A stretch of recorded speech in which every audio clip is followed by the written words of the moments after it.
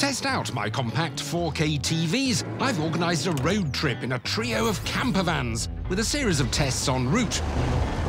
To help me assess the results, I've invited along a pair of legendary kids' TV presenters, Dick and Dom. If anyone knows what bright, colourful and loud should be like, it's these guys. Aha! Hey, John. Here he is. Morning, gentlemen. Hi, John. All right. So, we're off for a gentleman's day trip, are we? Yes, I thought a drive out into the country would be nice. We know you, John. There's got to be a catch. I'd like you to help me test some TVs as well. Oh, right, OK. Yes, I've rented 3 of these motorhomes. They've each got a TV in the back. Do you want to take a look? Go on then.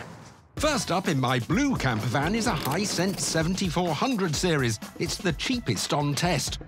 Quite a modern-looking telly. It's a frameless design. I think the stand's integrated well and reasonably thin. And a very conventional remote. Very nice. Let's go on to the next one. OK.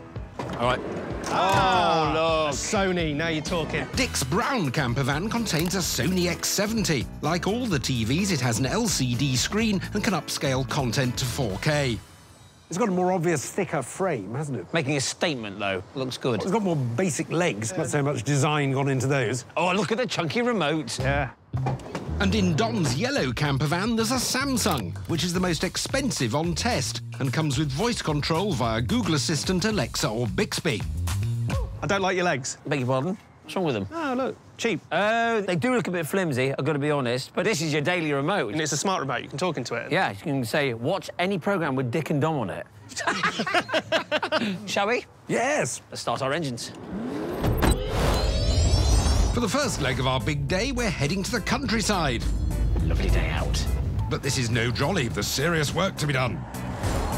I think the specs of the televisions are quite similar. There's a bit of a difference in terms of the different modes they offer. John, what do you mean about modes? Well, they're to change the look of the picture and also to alter some of the other characteristics. Don't think I've ever changed the mode on my TV.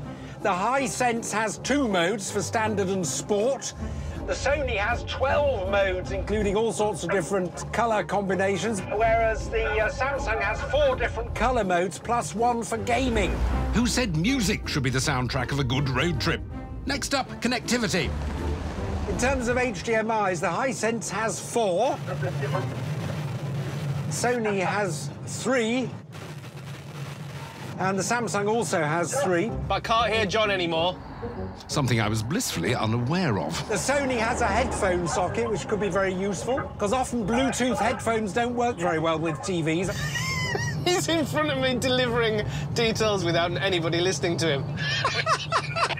Well, never mind trying to listen to me. Let's listen to the audio quality of my TVs instead. Right, time to crank up the volume, starting with the Hisense. I've chosen some cinematic music to play on it. The Hisense supports DTS Virtual X, which should offer multi-dimensional sound with appropriate content. Hisense also claim no distortion at higher volumes, but seems to be distorted slightly at the top there. It does feel like there's a little speaker attached to a telly. Yes, it's a token effort at sound, really, isn't it? Yeah, bit iffy. Next, it's over to Dick's camper van and the Sony. I'm going to drop the bass with some drum and some bass. Go on, crank it up. Go on, Johnny. OK, jolly good. Here comes the drop. Is it? Come on, here we What does go. that entail? Come on, John. The Sony has Clear Audio Plus, which claims to auto-tune the sound settings for a better listening experience. Liking your moves, John? I'm not comfortable with them myself. That was a good, clear sound coming towards you, wasn't Yes, it is, yeah. it? The bass felt good. I thought it was great. So how do you rate it compared to the Hisense? Oh, it definitely beats the Hisense, 100%. Yeah. But how will the Samsung fare in the back of Dom's camper? A bit of 90s pop music, John? Your Yes. favourite. My favourite. He always wanted to be in a boy band, you see. I so see. He's letting it all out now, yeah. The Samsung's adaptive sound feature should tweak the audio to suit what you're watching, even if it's a boy band wannabe. Yes, no doubt about it. The sound is good. It's got a good top range, actually. It's quite clear. It does seem to have got more sparkly, tizzy things going on. Is it as good on the bass as the Sony, though? Well, probably not. In comparison to the other two, I'm not as fulfilled as I thought I was going to be. So, out of the 3, which one wins the audio test, do you think? The Sony. The Sony, Yeah. I agree. Marginally over the Samsung, with the Hisense a poor third. I agree. Good. Good. Back on the road. Now on to Bodna Arboretum, a delightful setting I think they'll love.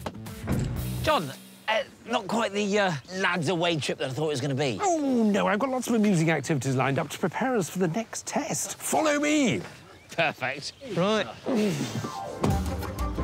Bodenham is an idyllic location to film some 4K footage on my iPhone 12 Pro Max for the upcoming picture quality test.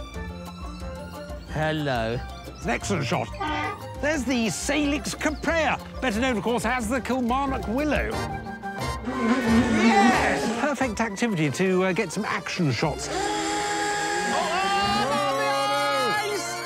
You idiots! With the footage in the can and light fading, it's nearly time to hand back the camper vans. But before we do, we need to compare the all-important picture quality.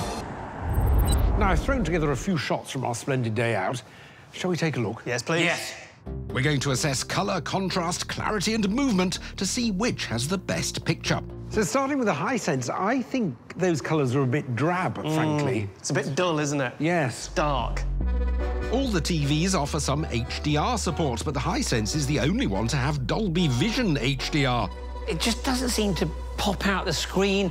I'm going to go as far as to say I'm not even sure it looks like a 4K picture, that. Could be just HD. Ah, true. Sony's well-established triluminous quantum dot technology claims to give you a wider colour palette.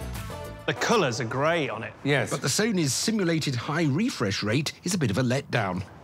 I'm rather less convinced by the motion handling. Oh. I don't think it's necessarily working very well. Yeah. The Samsung's very sharp, isn't it? The Samsung has the company's QLED quantum dot technology and supports HDR10+. Will it have what it takes to make my phone footage stand out? It's more realistic, but it hasn't got that pizzazz like the Sony. Doesn't give you that extra little something. But on the other hand, it does seem to be handling the motion slightly better, doesn't it? It does, actually. After a day of testing our compact 4K TVs, the Sony is undoubtedly the better sounding, but it's a closer run thing when it comes to the pictures. So, which is best overall? Is it me, or is there something slightly surreal about John driving around the countryside, testing TVs in the back of a small camper van and dancing to drum and bass with Dick and Dom? Yes, yes. No, it's fine. Remember last year we tested large-screen TVs in a very large motorhome? Well, these are smaller TVs in smaller motorhomes. It's perfectly logical. Okay, so that's the reference. Right. I get it. OK, tell me about the TVs. Which is the best? Well, the Samsung had some good qualities. It handled motion better. It's got its gaming mode. But overall, I think for audio and picture quality and value for money, on the day, the Sony was best. We all felt that. Well, thank you for that, John.